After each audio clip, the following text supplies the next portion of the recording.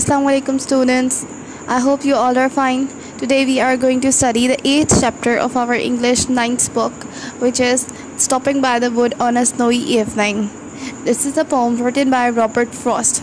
First of all, I want to tell you about the Robert Frost. Robert Frost was an American poet.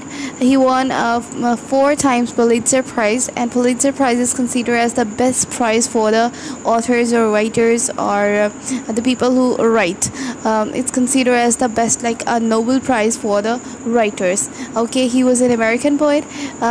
In the year 2000, in the 20th century, he wrote a number of poems about nature, and his poems mostly was related to the contemporary issues that were present at that time.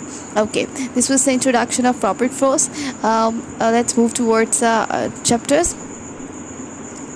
First of all, let's read the learning outcomes. By the end of the lesson, students will be able to construct the meaning of the poem through understanding the key theme, identify the speaker in the poem, identify alliteration in the poem, interpret the imagery in the poem, paraphrase and summarize the poem, respond to the poem by giving a personal point of view, use adjective phrases and adverb phrases. So at the end of the lesson, we would be able to speak about all these things. We would be able to know everything that has been written over here. Okay, let's read the pre-readings. Does the title reflects the theme of the poem? Okay, does the title reflects the theme of the poem? The title is The Stopping by the Wood on a Snowy Evening. Okay, after reading the poem, we would be able to know that does the title reflects the theme of the poem? What makes nature poems appealing to us? Okay, this is quite related to ourselves, that how the nature is appealing to us. Nature always has a soothing effect on human beings. Their feelings, their thoughts are basically related to the nature, and we always feel too much relaxed and easy and happy when we interact with the nature. And so this is a reason that nature always appeal to us, and the poem that are being written over the nature are always being so much interesting and always appealing to us, just because that they are basically related to us. We human beings personally are made a natural creature. We are made by Allah subhanahu wa ta'ala, and Allah subhanahu wa ta'ala made it natural things too much beautiful. So as we are a part of nature, as we are made up of nature, so we always appeal towards we always attract towards nature always captivate us. Okay, so without wasting any time, let's start translating this poem and the paraphrasing it. Okay, I will translate it into Urdu as well. Whose woods are these? I think I know. His house is in village, though he will not see me stopping here to watch his woods fill up with snow. इस pome में writer क्या बात कर रहा है, वो किसी जगह पे एक जंगल में रुक चुका है. ठीक है, यहाँ पे वुड्स क्या है, वुड्स जंगल की बात हो रही है. अब वो कह रहा है कि whose wood these? I think I know. ये किसका जंगल है, शायद मैं ये जानता हूँ. His house is in village though. बेशक उसका घर जो है वो गाँव के अंदर है. He will not see me stopping here. वो मुझे यहाँ रुका हुआ नहीं देखेगा. To watch his woods fill up with snow. कि मैं देख रहा हूँ कि उसका जंगल जो है वो स्नो से भरा हुआ है, बर्फ़ से भरा हुआ है. अच्छा जी, अब इसके अंदर जो है इस चीज़ को हम लोग किस तरह से अंडरस्टैंड कर पाएंगे, इसको इस तरह से अंडरस्टैंड कर पाएंगे कि he is standing in a jungle. Okay sorry, he is standing in a jungle. It seems like it's a winter morning. Winter evening, sorry, it's a winter evening, because here he's talking about the snow that has been present over all around him. It's okay.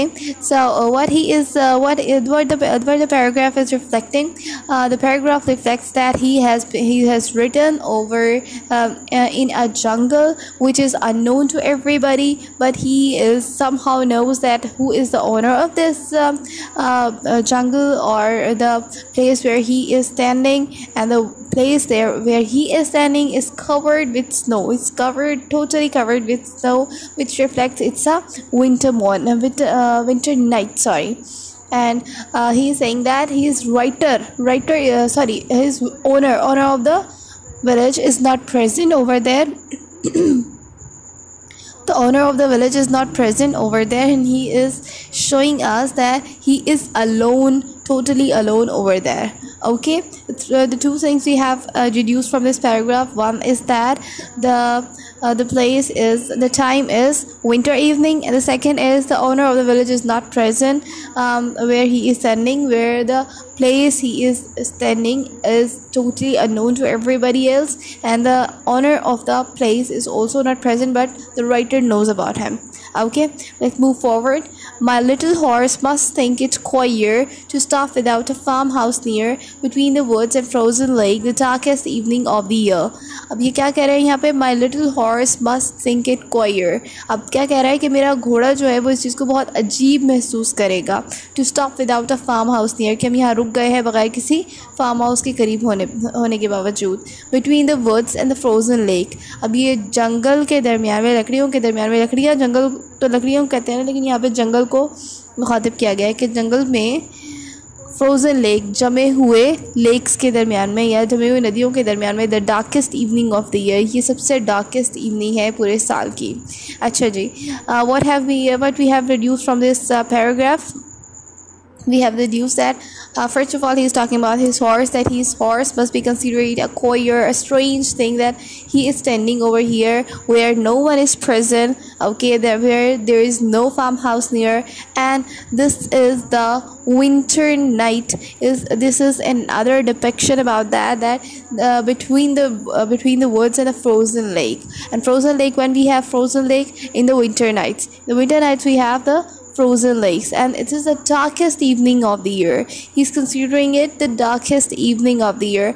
Perhaps it's a thick dark forest, that's why it's a darkest evening, or it's a time when we don't have moon over the sky, like at ending of the month we don't have the moon over the sky. Maybe it's that time, that's why he's talking about like that it's the darkest evening of the year. And so we have deduced the two things over here. That first thing is that this is the winter evening that we have find also in the first paragraph, and right now again it's again describing that it's a winter night, and it's a darkest night. It's a end of the month. It's maybe the end of the month. Okay, so that we are not having any brightness of even moon. Okay, even we are not having the moonlight. Okay, I hope you have got this. Let's move forward. He gives his harness bell a shake to ask if there is some mistake. The only other sounds the sweep of easy wind and downy flakes. Okay, he gives his harness bell a shake. वो किसको, अभी अपने घोड़े की बात कर रहा है कि उसने अपने गले में जो बंधी हुई घंटी है उनको एक झटका दिया है. To ask if there is some mistake, ये पूछने के लिए कि क्या कोई गलती हो गई है. तो ओनली साउंड्स द स्वीप, कि सिर्फ एक आवाज़ वहाँ पे मौजूद है, सिर्फ एक आवाज़ जो वहाँ पे मौजूद है वो क्या है? Of easy wind and downy flex. वो किसकी है? ईजी विंड, मतलब जो हल्की हल्की हवा चल रही है वहाँ पे उसकी आवाज़ है. और डाउनी फ्लेक्स यहाँ पे, डाउनी का मतलब होता है गिरने वाले, और फ्लेक्स गले. अच्छा, ये फ्लेक्स जो है वैसे तो कॉटन के लिए यूज़ होता है, लेकिन यहाँ पे इन्होंने एक हमारे लिए क्या यूज़ किया है, यहाँ पे इन्होंने एक मेटाफर यूज़ किया है कि डाउनी फ्लेक्स मतलब गिरने वाले गले, बर्फ़ के गले. ठीक है, वैसे तो ये फ्लेक्स जो है वो कॉटन को कहा जाता है, लेकिन यहाँ पे इन्होंने इसको बर्फ़ को कह दिया, स्नो को कह दिया है. ठीक है, तो यहाँ पे क्यों कहा है इन्होंने कॉटन की तरह बर्फ़ को, स्नो को? क्योंकि स्नो जो है वो इतनी सॉफ्ट है, रुई की तरह सॉफ्ट है, इस वजह से उन्होंने यहाँ पे डाउनी फ्लेक्स का वर्ड यूज़ कर लिया है. ठीक है जी. Here he first of all he is talking about the horse, about his horse, that his horse is giving shake to his harness bells to ask the question that whether we have stopped here just because of some mistake, or really you wanted to stop here. ठीक है, he is just thinking about himself. He's just imagining that his horse is as his horse is giving shake to his bell, so he must be asking about the place that why we are standing here. This is totally unknown place. Okay, and another thing he is talking about is that this there is too much silent everywhere, and the only thing that he is listening is the sound of the wind and the downy flakes and the sound of the snow that is falling over there. Okay, so another thing that we have found over here is that this time is totally this is a time when there was no one present. No one is present over there, and just because of that,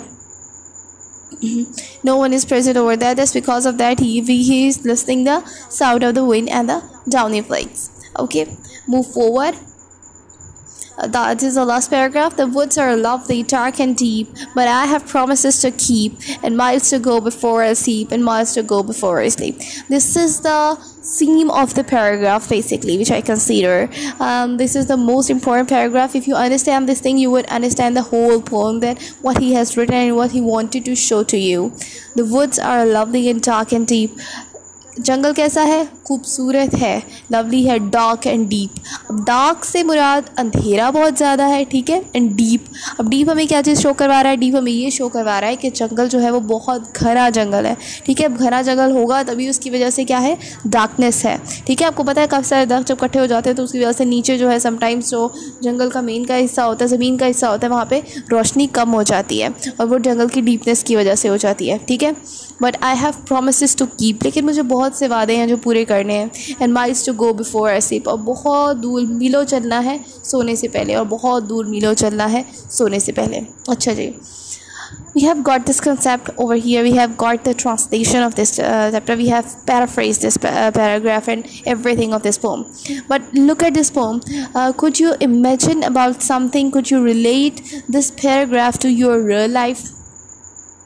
If you relate this thing to our real life, you could find it out that the lovely things of the world, the beautiful things of the world that attracts us, that captivate us, that capture our attention are for the small time. All the things are for the small time, for a small interval of time, small period of time.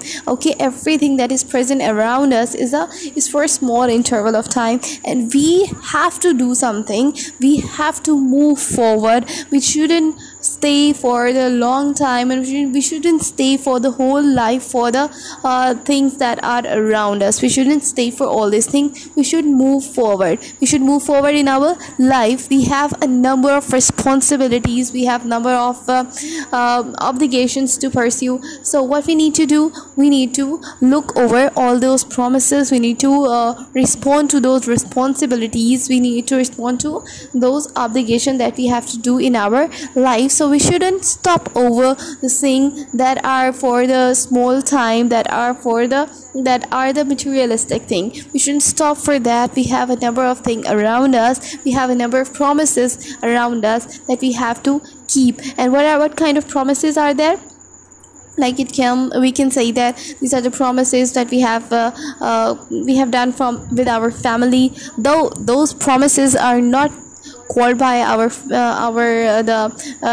the tongue, we haven't take those promises from the tongue, but those are like responsibilities that are related to our family and ourselves. So what we need to do, we need to keep those promises. We shouldn't stop. We shouldn't stop for the things that are materialistic, that are present around us, that are just kind of beauty and beauty lovers. Okay, we shouldn't stop like the beauty lovers. We should move forward in the life, because life is far more important. Life responsibilities and other things are far more important than the things that are beautiful around us. Okay, so this is the theme of the poem.